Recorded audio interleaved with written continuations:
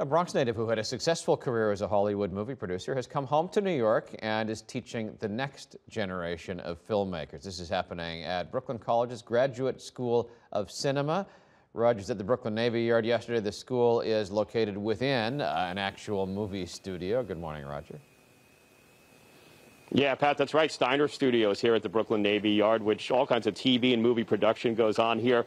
And yeah, I love this movie magic because it's like, here I am in an apartment, but if I walk a little further, Guido will show you that, no, this is one of their 4 sound stages here at the film school. And the guy who's running the show now is someone who's very familiar with the process of making films.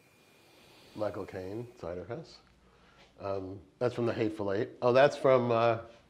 That's a great picture. From Reservoir Dogs. Richard Gladstein's office is a movie lover's dream, with photos from his career producing movies, including 2 Academy Award nominations. Someone walking on rocks and the sound of gravel. You can put that into your film. The Bronx native is executive director at the Brooklyn College Feirstein Graduate School of Cinema, part of the City University of New York. It's located at Steiner Studios, the film and television production studio complex at the Brooklyn Navy Yard. It's the only film school in the nation located on a working film lot. There are many disciplines here: cinematography, editing, screenwriting, producing, visual effects, animation. This is not teaching you to be just a director, it's teaching you how to be a filmmaker. So I think for this one, we could probably just maybe do the wide, just to show the space between them. Mirta Desir is a directing student working in post-production on a film called Skater Girls with editing student Jamie Green. She says Feirstein's location at Steiner was a big plus for her when she was choosing a graduate film program. You kind of feel the vibe in the air and the energy.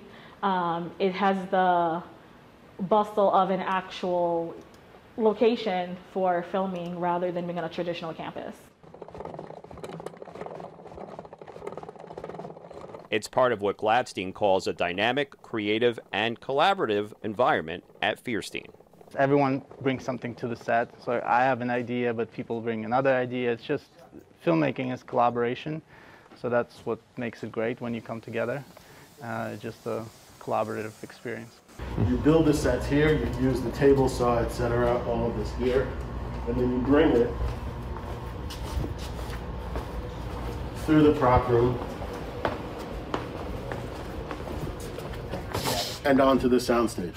Gladstein says while the industry has changed since he got into the business, there is a constant when it comes to filmmaking. Nowadays, things are 10 episodes or 10 minutes or different formats, different lengths, different distribution platforms.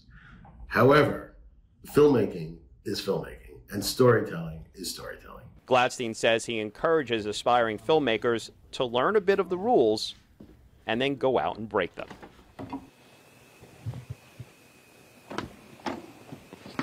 Hey, yeah, Pat, I had to use the door, right? I mean, come on.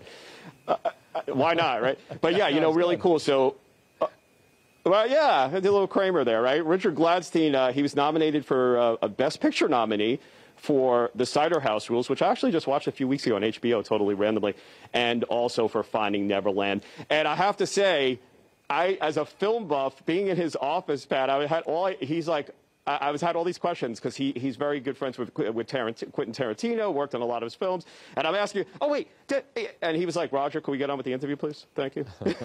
So he was really cool, though. It was but it's great to see all this in action and very intimidating to tell stories about people telling stories, about people teaching people to tell stories. But it's cool to see you there to do it. Thank you, Roger.